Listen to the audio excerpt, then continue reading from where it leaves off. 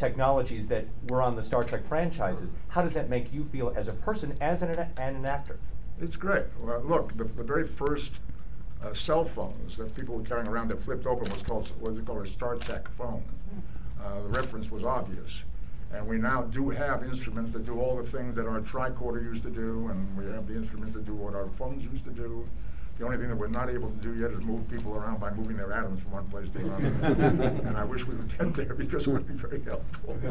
But that's a long way off. I'm very pleased about that. I think it's wonderful. Look, science fiction has always led the way.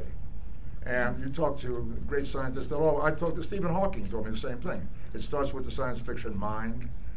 Somebody imagines a trip to the moon, and someday somebody says, yeah, I wonder what it would take to get there.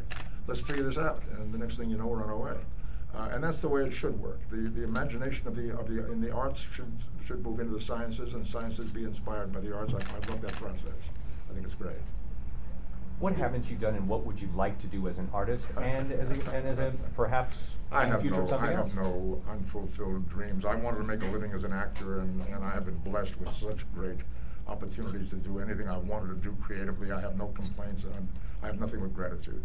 I have been able to direct films. I've acted in television, and I've acted in theater all over the United States. I've acted in movies. I've acted on Broadway a couple times, and written some poetry, and done some photography, and done some singing, which I shouldn't have done.